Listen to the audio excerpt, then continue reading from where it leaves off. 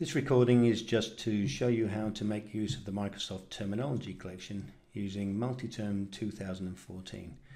And to do this, I'm going to show you how to convert the Microsoft TBX in a very easy way using the Glossary converter from the OpenExchange. The Glossary converter I'm going to use is this one, the Glossary Converter Charity Edition. You can use the other version that's already on the OpenExchange, but I like this particular version, which is only €7, because it has a much faster TBX parser, as well as some additional features which I use for other things. Well worth the €7, but there is another one which you can also use. Now, if I just go back here a second, in order to take the TBX, you select the language you want. In this case, I'm going to pick the Arabic to answer a question that a gentleman asked. When I select the Arabic, I will also get English US. So whichever language you pick, this comes with English. So you get a bilingual pair. And all you would do is click on download, and then depending on your internet connection, this will download the Microsoft TBX. Now once you've got it, when you open it up, you'd notice that it has the source term, Arabic for example, and the target term, English US. And then it gives you two other fields. It gives you a definition in English, a definition of the term, and it gives you the part of speech. Now the part of speech has several values to it. Actually, it has 7 values to it, but I couldn't find anywhere in this documentation what those values would actually be. And if you wanted to create a pick list so that these values were a pick list instead of just text, you would need to know what they are. So I'll just show you a quick trick. So I've downloaded the TBX already, so I don't have a very fast internet connection here at home. It's 9 megabytes.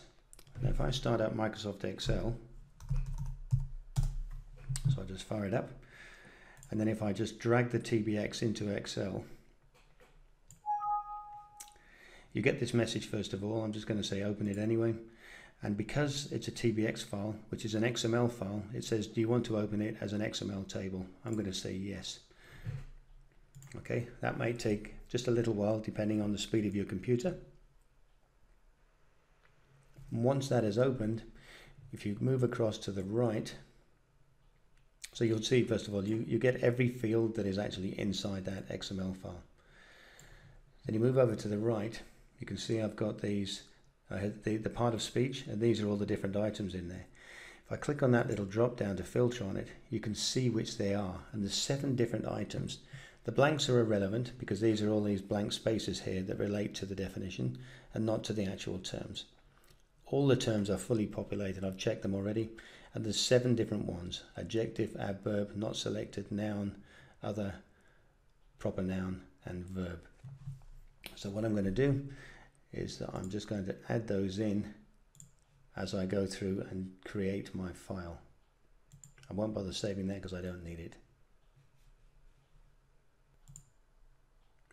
So I'm just going to start up the Glossary Converter, which I have here. This is just Total Commander. It's a little program I like to use, and I just have some shortcuts to various things that I use in here.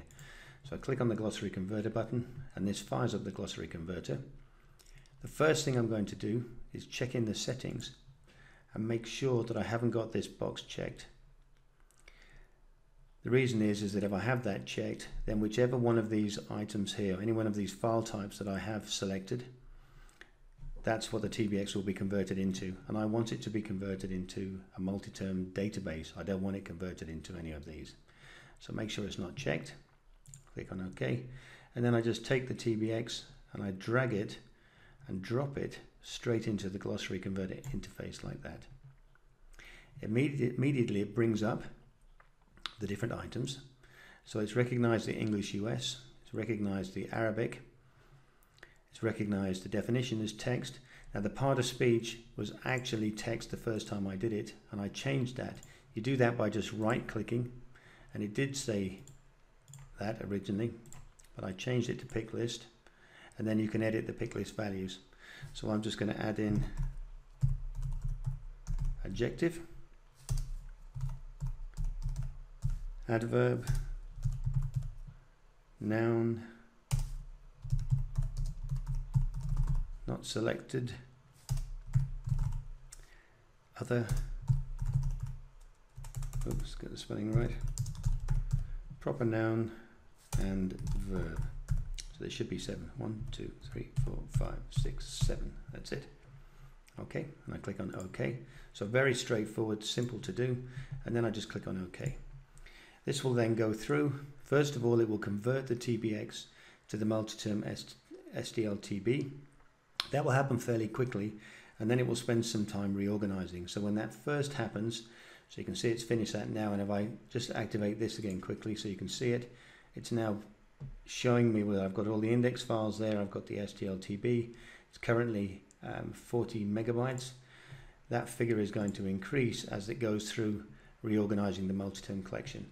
This could take a couple of minutes, so I'm going to cheat and I will just cut out the couple of minutes. So if you don't get there as quickly as I seem to have got there in this example, don't worry, it's because I chopped some of the recording time out, but it did take me a couple of minutes. So once that process is finished, I can just click on exit. You can see now my MultiTerm SDLTB is up to 104 megabytes, and I've got my English and Arabic index files. If I double click my SDLTB file, this opens up MultiTerm, and I've minimized the window slightly just so that we can see the words better, because the Arabic is all right aligned and the English is left aligned. But as I click down through the items, you can see that, or if I arrow down, you can see I've got my English, the definition, the part of speech, which is a pick list. So here it's a noun, here it's a noun, but it would be, it's the same word. That one's other, but you get the general idea. So we have everything. And if I click on the term-based management view, you can see I've got 16,009 entries.